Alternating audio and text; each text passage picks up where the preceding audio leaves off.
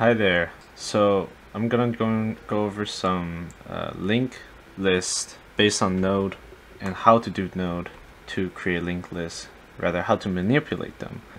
So let's get started. So linked list is just a data structure, just like array, just like any other data structure.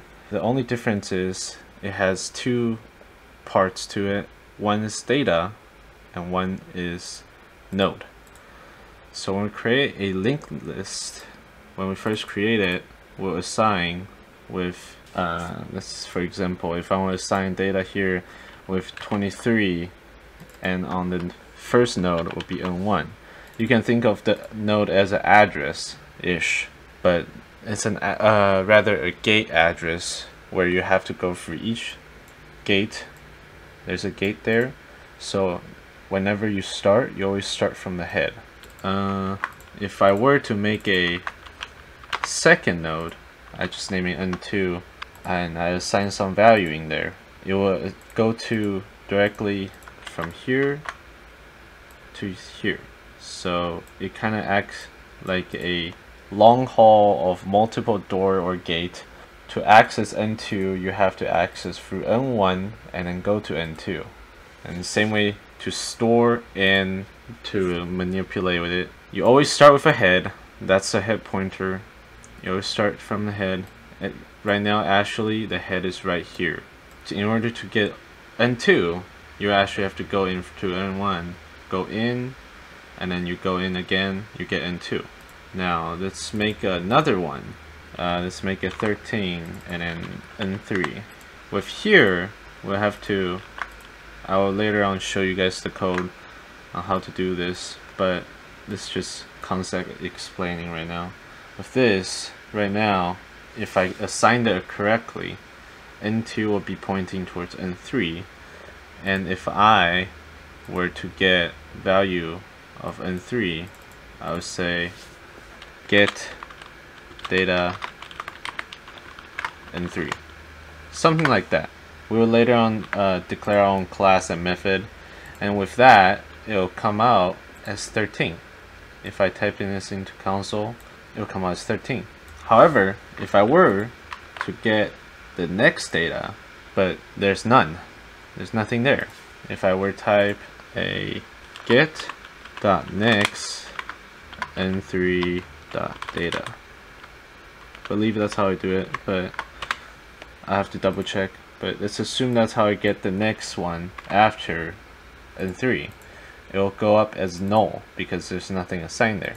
No matter what happens, that will happen if there's nothing assigned to it. Same thing goes for other value. If you assign N4 and then N5 with whatever 212 or 321, these will have to point towards each other, rather towards the next node that you have. If you want to switch or remove, let's assume we want to remove N2. We'll completely demolish this. Rather, have to move this out and just connect these in. So 3 steps. So take this out, rather disconnect the N2 towards N3 and have N1 point towards N3. You don't even have to disconnect it. Just disconnect the in between here and connect N1 to N3 directly. Now, technically, in position wise, this will be 0 and this will be 1. So this will be 2 because in Java you always start with 0. Not sure about other languages, but mainly that's the main concept. And if you want to insert into a list array, you would get rid of this. You would disconnect from here. You point this into N2, and then point N2 into N3. That's how you insert. And if you want to switch, you just basically do all what just happened combined. So keep in mind these are still connected. Right now it's pointing at N2, and this point N2 is pointing at N3.